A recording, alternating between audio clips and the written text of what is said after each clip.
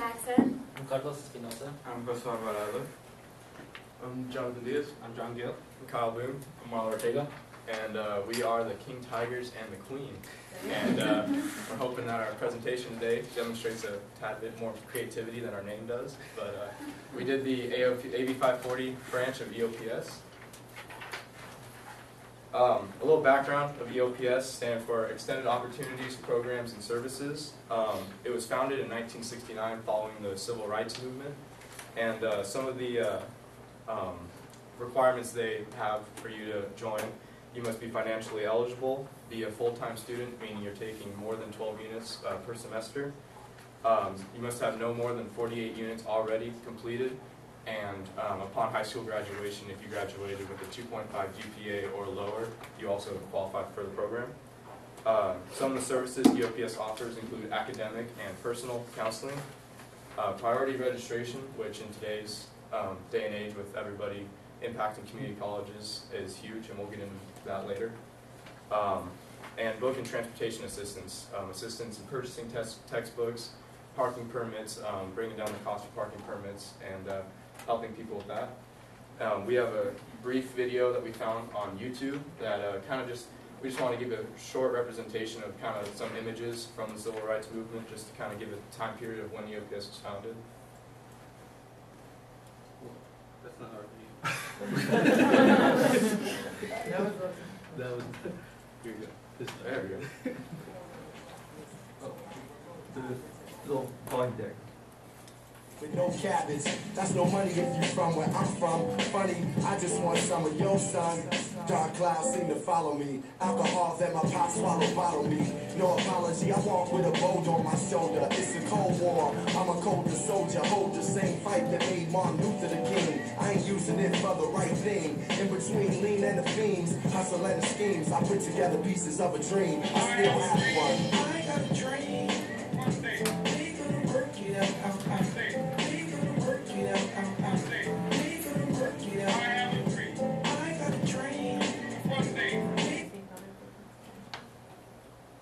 So as you can see from that video, just some of the big events that happened during that period, such as the Rosa Parks bus boycott, the Martin Luther King Jr.'s I Have a Dream speech, all leading into the foundation ultimately of EOPS.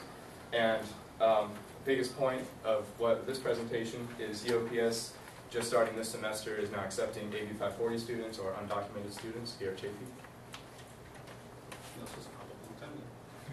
Alright, so before I get into the video, our goal for the video was to portray AB540 students as, well, at least for this one, was to portray our star here, Carlos, as a hardworking individual, that never gives up. And we really try to focus on the story of the individual AB540 student instead of what the organization can offer. So maybe that if an AB540 student was watching it in, say, the cafeteria, they would pique interest and maybe relate to the story and take interest by themselves to go check out EOPS instead of giving them a bunch of information. So without further ado.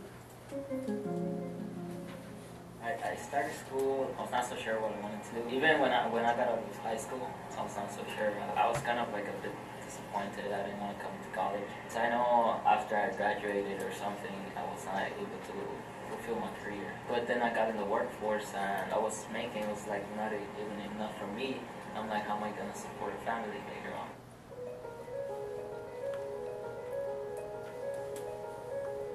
My name is Carlos Espinosa.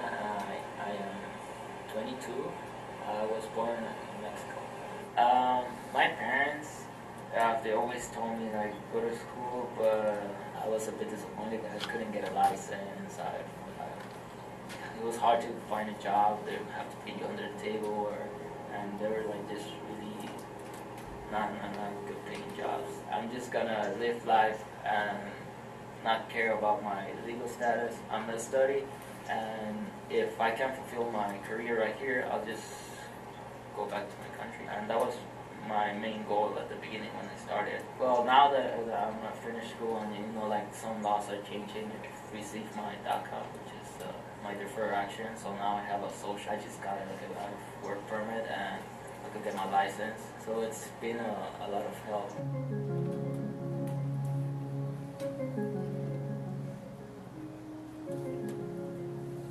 So as you can see, we really try to focus on the individual story, and we have another video to show you too that we've done that. Like I said, just to really focus on, hopefully they, kind of match the background, or because what I found when we were interviewing is that they had similar backgrounds. A lot of them came straight out of high school into the workforce. So we're thinking that maybe there's other AB540 students that have similar backgrounds, and linking EOPS behind the message will kind of give them interest. So go check them out. So it's fall 2013, this is the first semester, EOPS allowed 8540 students to join. This is the result of DREAM Act. There are approximately 400 students in EOPS, and 40 of them are 8540. With 10% of EOPS being undocumented students, as the chart shows right here, shows the whole EOPS chart, only a small fraction is 8540 students.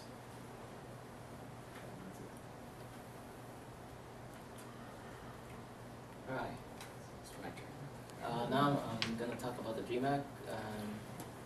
It's just passed December 8, 2010, and the DREAM Act is it stands for Development, Relief, and Education for Alien Minors, and this basically allow children under the age of 17 who are brought in the U.S.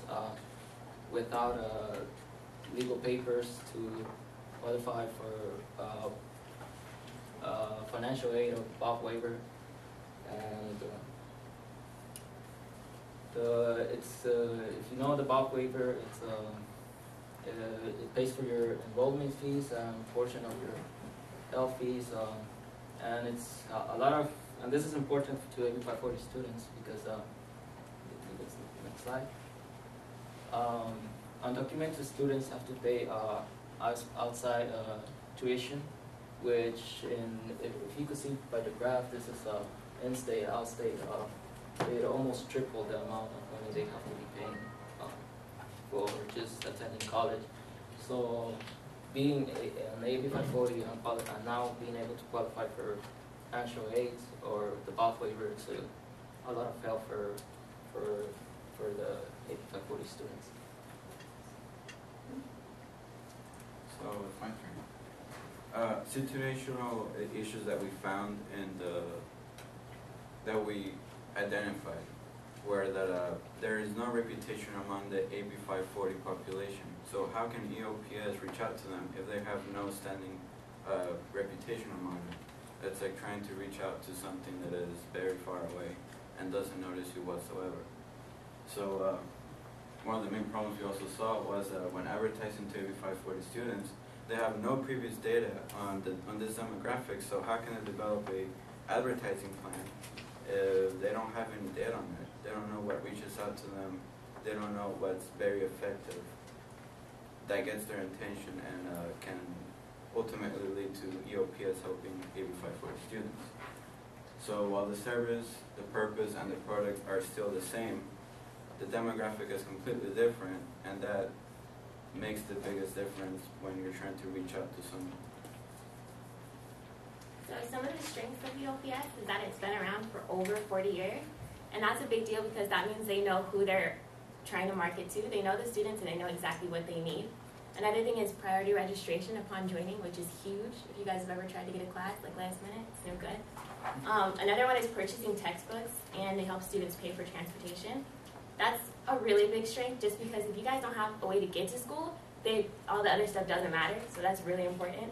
And then it's a counseling program, so they're not just going to send you out there, they're going to actually help you guys get through it. Go over some of EOPS's weaknesses. EOPS is a brand new service that's new to the AB540 students. This is actually the first semester that these services are available to them. And prior to this, they really had no reason to go to the EOPS office to go through the program. So an issue that we face is probably gaining the interest of the AB540 students to come into the program and start using the services that are available. Another would be that there are, like that was reiterated earlier, there's no prior background to advertising to the AB540 students because the service is so brand new. And even with that, now that they are available, EOPS also has a limited number of spots for students who are interested in coming to the program. Some of the opportunities, EOPS offers a variety of opportunities, but together as a group we found that the greatest opportunity for this particular demographic is helping a generally less fortunate population in the AB540 students. Upon interviewing a student, we found that it's often hard, they find it often hard to talk to people because they don't know who they can really trust. In fact, we went to a club meeting with AB540 students, and I can, on quote, I said, "Is it hard for you to talk to people?" She said, "Yes, it is." I said, "Why is it so hard for you to tell your story?" And she literally told me, we don't know who to trust because we don't know if they'll turn us into immigration services. And just thinking about that, you don't know if you can talk to someone because you might get turned into immigration services. That is just, it's disheartening. And to find that that's how they feel when it's just talking about anything, academic problems, personal problems, and they don't know who they can trust with that. And with EOPS, however, they can provide that safe haven. They can become a go-to for these students because we felt that if they know they're accepted in EOPS, then they know they can trust them. With now that they are AB540, we welcome you. We don't just want you, but we welcome you into the program. Because if everyone wants to be wanted, and if you show that if someone wants you, you automatically kind of build that trust with them. You can use them as a confidant. So EOPS threats. So one of the major, there's really no real threats. All threats that EOPS faces are theoretical. So government-funded programs, if they cut budgets of spending of EOPS, this could limit the number of students that EOPS can accept. And being that AB540 is already 10%, a very small percentage of the total populace of EOPS, this could further limit the spots that number of AB540 students can be accepted. So although this is very theoretical, it can be a major factor and it could be very real.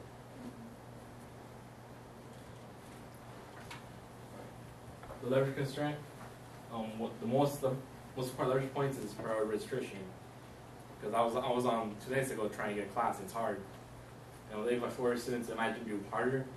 They still have to pay higher tuition, higher fees, and some of the classes are impacted, like nursing, mechanical engineering, not science. Some of those basic ones.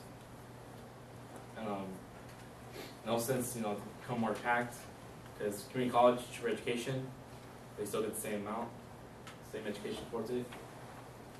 And if the funding will be cut, that will limit that'll put a cap on number of members who could join EOPS. So I'm going to talk about now where EOPS might be vulnerable and some of their problems. One of the biggest threats, like I said, is government funding, the cuts. Now this could take away some could target some of the EOPS strength, which is book buying assistance and transportation. If the states cuts funding, they might not be able to give those anymore. And also a problem is created now because one of the weaknesses is the limited amount of people that EOPS could take. Cutting fundings might even limit them from taking even more people, so they might have to close the gap on how many people they might have to take. And this could affect some of the AB540 students who really need help to get in EOPS. So the main objective as consultants of EOPS was what's the best way to reach AB540 students? And we came up with a few things, but let's face it, they weren't that great. But Professor Brusselle gave us the opportunity to talk with Professor Sheehan, a former CEO of advertising giant Saatchi Australia and Saatchi Japan. And he gave us 3 main points to focus on, and those were that the product exists. So we had to show AB540 students that they are now accepted into EOPS. We have to make it known so they can reach out. But not only that, we also have to gain their trust. So it's a little bit complicated. The second point that he told us was what it actually does. So obviously we all know what EOPS does. They give you assistance emotionally and financially. But not only that, they also give you that extra push that you need. That push to reach out for something better because you know you deserve that. They give you that push for that hope that you thought it wasn't, you couldn't grasp it, but now you believe you can, and you know you have a chance to get something better than what you have right now. And the third point is how it is beneficial. And really, how is it not beneficial? I mean, all they do is help you, so there's really no like drawback. There's no, oh, I don't want to go to EOPS because blah, blah, blah. It's only beneficial. So we plan on not creating not only a logical connection with our target audience, but also an emotional one. We want to create something intimate that they will miss. We want to create that love mark that will stay on them and stay on them forever and be like, yeah, I want to be part of EOPS because they can help me and they can make a difference. We think it's important to show EOPS students that EOPS is a rich in history program. It's been around for more than 40 years, and like I said, they know who their students are, and they know exactly how to help them. So if you qualify, they want to do everything possible to make sure that you're successful, and their experience can really help with that. For the love mark, we wanted to create a love mark by showing that AB540 students are just like every other student. They obviously have a lot more trials than we have to overcome, but they're just like students. Like Carlos is in our class, nobody knew. They walk around every day and we don't even recognize them because they're scared to tell everybody, but we wanted to show them that they're just like everybody else so that people can connect to them better. Now we're going to go over our advertising mix. We have two groups. One group is doesn't know anything about EOPS or hasn't heard of it, and the other group is they either know of it or they're even in the program and using the services that they provide. Now we want to use flyers and commercials with information about EOPS for both groups, but with the first group we want to just familiarize them with the programs that they offer just as a whole. And then with the second, we want to give them more specific details and even more specifically for the AB540 student that now they're welcome to join EOPS. And we have another video that's going to come up that we'll show you, this time with two AB540 students from the SAFE Club.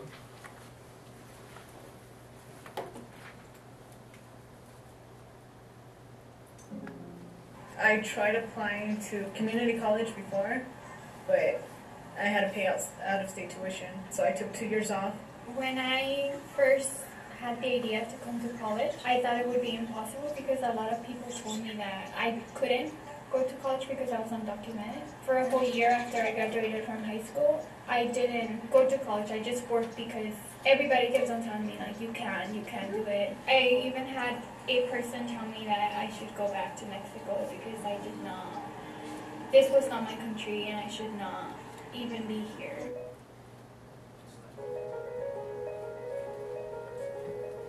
My name's Diana Sanchez and I was born in Guadalajara, Jalisco, and I came here when I was 11 years old. My name is Thierry. It's kind of like... Can you pause? Yeah. Are you running it from the flash drive? No, I put it on the desktop. Okay. You just got a big file.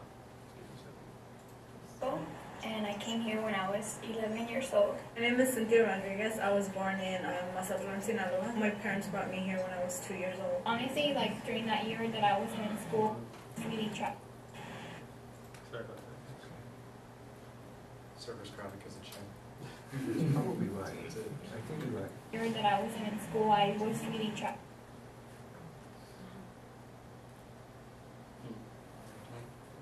Let's do this.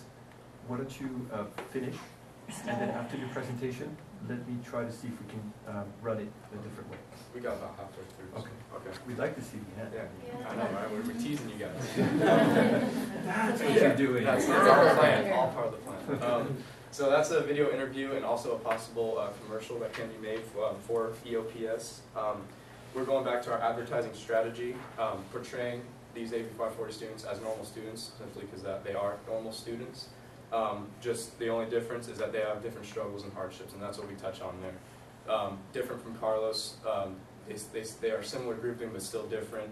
You know, she had her parents tell her that, you know, you can't get an education, or you can't do this, you can't go to school because you're undocumented. Different trials that they've had to overcome, even if it's mental. We also show that they have the same goals and hopes as any other student here. They're trying to further their education. They're trying to move on just like anyone else, just with that different background. And by we also use the positioning of where we film these interviews in front of EOPS, and as you saw in the Carlos video, where it's located, because we know location has been also talked about as kind of an issue. With this video, you're actually being taken almost as like a map to a EOPS. They walk up the stairs and show you where it's at.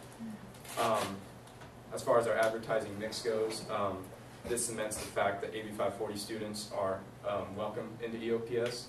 They're saying that they are AB540, that they were born in Mexico, but they're also shown going into EOPS.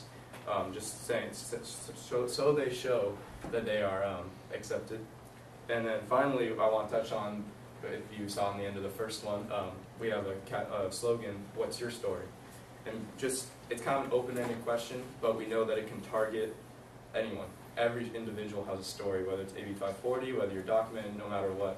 So, what's your story? It doesn't just separate people. It doesn't say, oh, well, just because you have to have this kind of background to join. Everyone has a different story, but EOPS can help you write the story. EOPS can help you further that story. And that's just what we want to show in that video. And which comes to our flyer. So the purpose of our flyer was really to make something that grabbed your attention. As you can see quickly from the top, we chose orange as one of the colors just because it's probably the most pop color. It's, you know, it really pops out at you with the two whites blocks above and below it. And the orange on the side again leads you down to the bottom of the page. So it really just kind of takes your eyes from the top of the page to the bottom of the page, giving you the most, probably the fastest information, the most quick, like, just details of how to join AB540 and EOPS.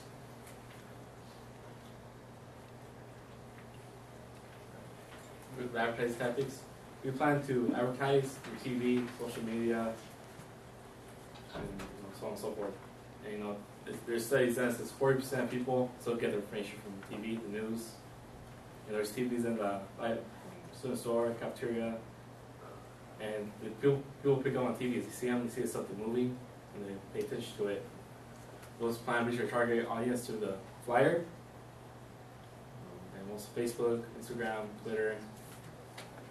Our plans to create a short video and compile the AB540 students of the interviews.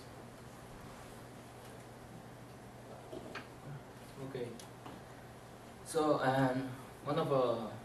another idea we had is because flyers and videos can only go so long. I don't know how many times I've passed the flyers telling me information about. We had an idea of having EOPS and the SAFE Club, which stands for Students Alliance for Education, which to have like kind of an alliance or kind of like a strategic alliance. And this SAFE Club is actually organized by AB540 students. They just passed this semester, and it's a club where they want to make AB540 feel secure. They also want to inform them of the opportunities that they are. They're not only trying to inform just AB540 students, just staff and members. Kind of bring awareness of what AB540s are and who they are.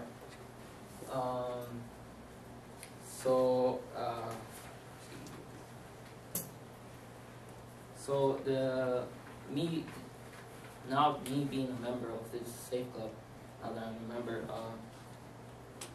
we're trying to gather awareness, and we want to partner up with EOPS to kind of bring the club inside and kind of educate ourselves, because I was surprised that so many people that we interviewed them, they knew about EOPS, but they remember like a few semesters back where they've been told no, that you can't join. So they were still thinking that they can't join. So they were really surprised. They knew about EOPS, but they were really surprised that now they're able to join and be in EOPS. So kind of like educate people in the club to know how things are working now, and because they have the job to, or our goal is to educate other people about opportunities for AB540 students. It would be a really good idea to work together. Gotta finish strong, guys. So, Bring it on. so, once examined more closely, we found out that we're going to be two groupings in our target audience. That being 8540 students that don't know really anything about EOPS, and 8540 students that know about EOPS, but didn't know that they could be accepted now. They didn't know that they can get more help now from EOPS. So our strategy did not only focus on just the problems that are now and how to fix them, but also on the future, on how to bring in more AB540 students each semester, how to increase that population. And like Carlos said, the alliance with the SAFE group, we thought it was a great idea because, I mean, that's a club that is AB540 oriented, and if there were to be an alliance, it's a source of AB540 students that EOPS can help. It's like a golden opportunity, let's say. And extended opportunities, programs, and services used to be confined to accepting only a certain type of student. And now that they accept AB540 students, it's like they broaden their range. There's so many more opportunities of helping students that think they cannot go in anymore. But now EOPS is there to help them, bring them back up, and continue strong. And this was our presentation. Thank you.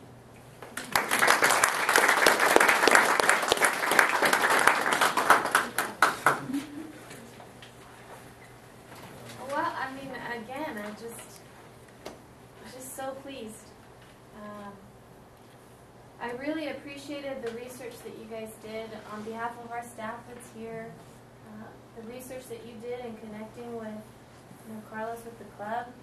I know that it was not an easy process to put all of this information together. I really think it was very creative how you, in the video, made it like a map, like you mentioned, where you're talking to the student, but you're also directing them to where the office is physically located.